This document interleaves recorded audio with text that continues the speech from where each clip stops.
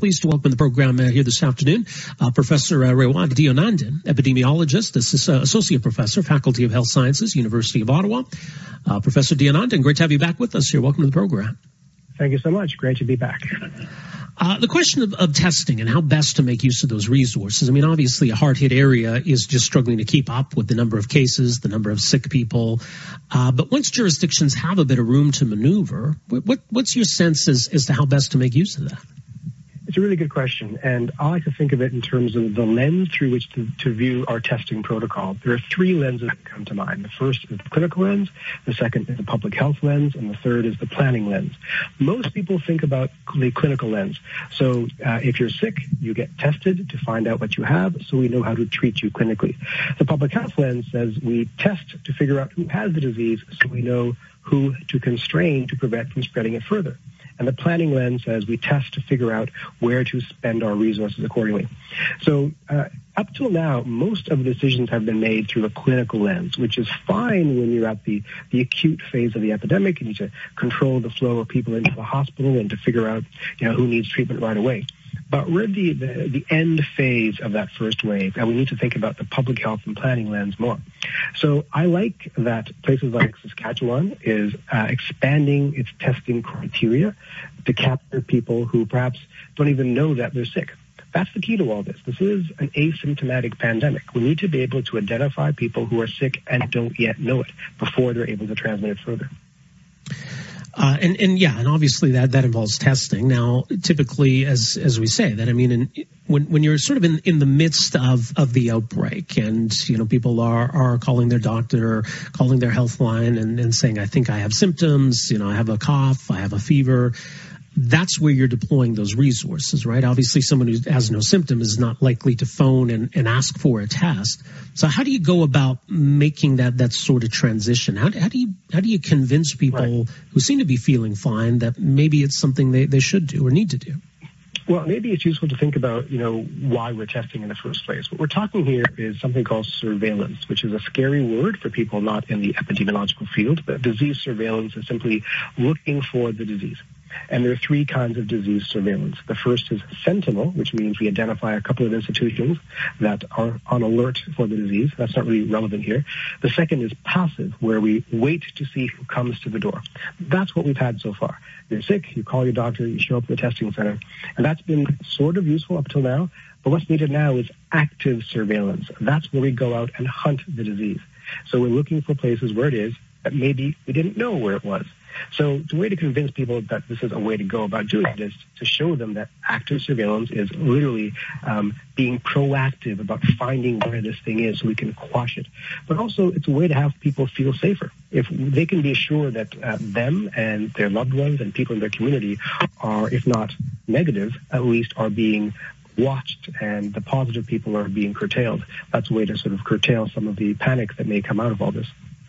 Right. And I mean, obviously, we don't have the ability, and maybe we'll never have the ability to just test everybody or be testing people constantly. If somehow that existed, that would go a long way in keeping this in check. So short of that,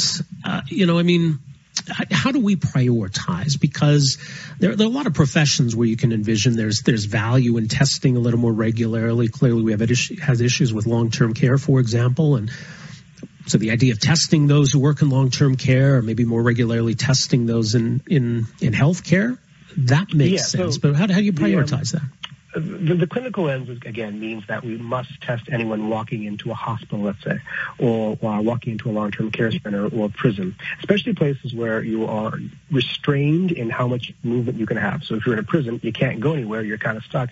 Everyone should be tested and make sure that they're safe. But what we need, again, is active surveillance. That also means random testing. So consider that there's a cockroach in a dark room. The cockroach is the virus. It's moving about. If you're waiting for the cockroach to come to you and present itself, you're going to wait a long time. So you need a flashlight to move around randomly in the room to occasionally see it. So that's what the active surveillance using random testing does. So I'm glad to see that places like Saskatchewan is opening up its criteria, but that's not good enough. The next step has to be actively hunting the virus with random testing. To answer your question directly, is who do we test? How do we deploy this? Well, everyone, obviously, those at high risk, the immunocompromised who are about to undergo cancer therapies, for example, pregnant women who are about to give birth. The question then becomes, though, what do you do if you test positive? You're not going to tell a pregnant woman, don't give birth. So you have to have protocols in place to ameliorate and to respond to the positive outcome. That's another story entirely. So all of this is, the public health infrastructure is built into the medical infrastructure, built into the decision-making infrastructure. These things can't work in isolation. No, it's true. And as you say, I mean, testing involves tracing, that involves isolation. And so it's got to involve all of those steps, right? So that you're keeping the virus in check. Yeah, not just in check, but you're hunting it down. I keep saying that, but that's what it is. We can't be passive about this. The way to prevent a second wave, well, a second wave is probably inevitable, but the size of it is not inevitable. The way to curtail the possible hugeness of a second wave is to identify cases beforehand and descend upon them with overwhelming force to suppress them, to prevent them from becoming outbreaks and prevent outbreaks from becoming epidemics. This is totally possible. It just means a lot of surveillance and testing. Active testing of people without symptoms, because we know that possibly the majority of community spread is through the asymptomatic. If we're only relying upon those with even mild symptoms that come forward, you're going to miss a large number of people who are spreading the disease, particularly young people. So as the economies open up, we have to spend more time and attention on how this is unfolding amongst the young, who very often do not suffer symptoms are serious enough to warrant medical intervention, but are nonetheless transmitting it to other people. So those are the people I would like to see tested more, in addition to the critically ill. Yeah, and it's an interesting point, because part of it is helping us to really understand this virus, which is still relatively new. I mean, speaking as an epidemiologist, and I think there's a lot of Monday morning quarterbacking going on when it comes to epidemiologists. We're tasked with, look, here's this brand new virus that we're learning about, and tell us what it's going to do in the months ahead. And to understand, as you say, how many asymptomatic infections are we talking about? What is the infection rate? All of these things we're trying to factor in and get a sense of, well, this is what worst case could look like. This is what best case could look like. And yeah, I guess people are going to go back and nitpick that after the fact, aren't they? Absolutely. So data is everything. We're in the phase of the pandemic now where it's less and less about doctors and even less about epidemiologists and more about data nerds. So the better quality data we have, the better we can plan and throw resources accordingly. Some countries have done this really well. I'm impressed by Iceland, who had a random screening process from day one. And, of course, South Korea is the world leader in strategic deployment of testing. So there are models for us to follow. We don't need to spend all of our money and resources randomly. We can do so strategically and cost-effectively. So it's a matter of just good planning from this point on. Now, the bigger question about, what does massive testing give us? It gives us a sense of the true extent of the disease. Also, it gives us a sense of where it is, so we can deploy our resources accordingly. But also gives us a sense, possibly, of the dimensions and characteristics of the disease. Its true fatality rate, its true comorbidity rate, its true effects on all members of society and not just the ill. So there's so much left to learn about this disease that only a wide testing regimen can answer for us. And I guess that involves not just testing for current infections, but serological testing that can give us a more of a picture of, what the total impact has been, previous infections, for example. That's right. And everybody wants to know about the antibody test. Health Canada has cleared one such test for use in Canada. There are dozens of them on the open market, but they're not all great. So now that this new test is available in Canada, I expect to see a lot of good research projects come forth to check for the seroprevalence, as we call it in our communities. That will tell us a number of things. One, it'll tell us the true infection fatality rate, because it'll give us a denominator of who's been infected. Two, it'll tell us how close we are to herd immunity. We're not very close, I'll tell you that, but it'll tell us where along that curve we are. And three, it'll tell us something about immunity. We're now getting a better sense through some experimentation that recovery does confer immunity, and now we want to know how much immunity that is and how long it will last, and maybe eventually lead us to something resembling an immunity passport. So these are the tools and the tests and the information that will allow us to return to some semblance of pseudo-normalcy.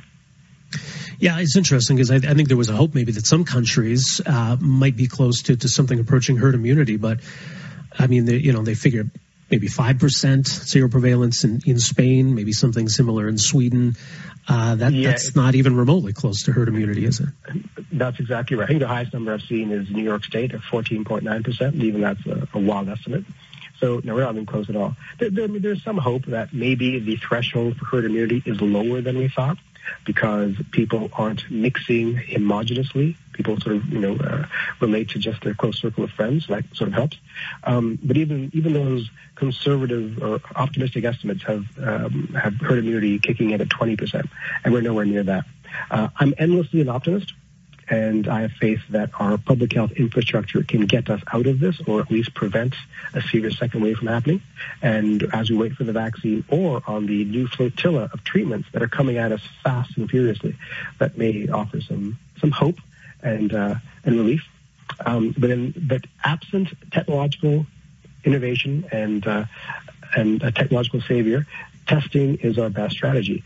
The current testing technologies aren't great. The swab test is okay, but it's not useful because of the time it takes to send to the lab and get results back. Yeah. What we need is rapid on-site testing, and those are coming too. Yeah, that's encouraging. We'll leave it there. Dr. Deonandan, appreciate your insight, and thanks so much for making some time for us here today. Thank you. All right, take care. That is Dr. Raywat Deonandan, epidemiologist, professor of the Faculty of Health Sciences, University of Ottawa.